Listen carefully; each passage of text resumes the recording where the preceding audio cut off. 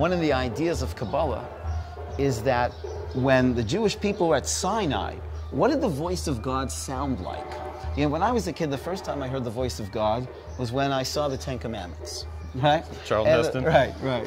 And so the voice of God, I always thought, later on I thought, what a responsibility that must have been to determine the voice of God. You know, imagine at the auditions a woman shows up and they say, oh, we're sorry, ma'am, this is a God voice, right? And she goes, okay. And she walks out, she's got this strong masculine voice.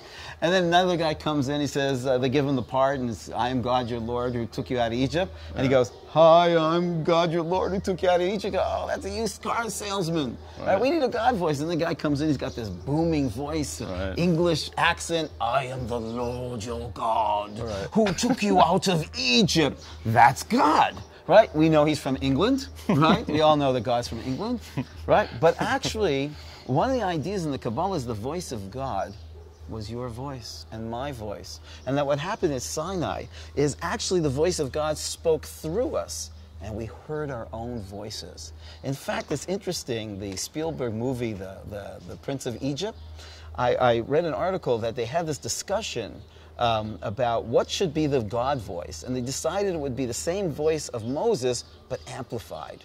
And you know, I don't know where they got that idea from, but I want you to know that one of the ideas that the Kabbalah says is that the voice of God at Sinai was our own voice. I heard my voice, you heard your voice. That's because we realized that we just met ourself.